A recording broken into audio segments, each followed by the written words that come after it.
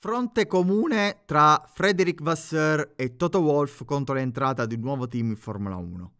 Ormai sta diventando un tormento per i team attualmente in Formula 1 sull'eventuale approdo di un 11° o 12° team nel circus proprio della Formula 1. La questione, ragazzi, è puramente economica, come ho già ribadito in un precedente video su questo tema. Infatti, i 10 team vogliono mantenere il sistema che garantisce la ripartizione della torta dei ricavi, che diminuirebbero se la tassa d'ingresso per i nuovi team restasse di 200 milioni di dollari, visto che il prestigio e comunque il valore della Formula 1 si è innalzato.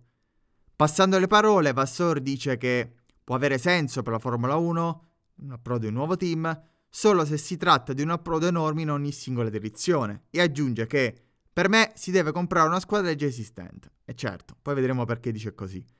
Invece Toto-Wolff si sofferma su una questione tecnica. Dice: guardiamo le qualifiche, già ora sembriamo una pista di go-kart, siamo tutti attaccati.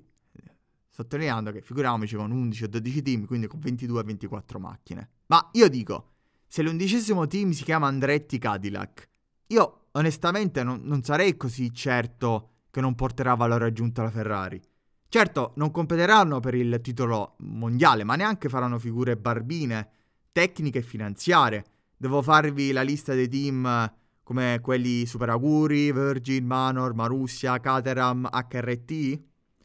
Andretti è da anni nel mondo delle corse automobilistiche come la Cadillac. L'idea di acquistare team esistenti come paventa Vasseur è un discorso per il quale non ha alcun senso, secondo me. Ragazzi, acquistare un team vuol dire mantenere intatto la torta da ripartire, sempre da dividere in 10. Punto. Questo è il punto.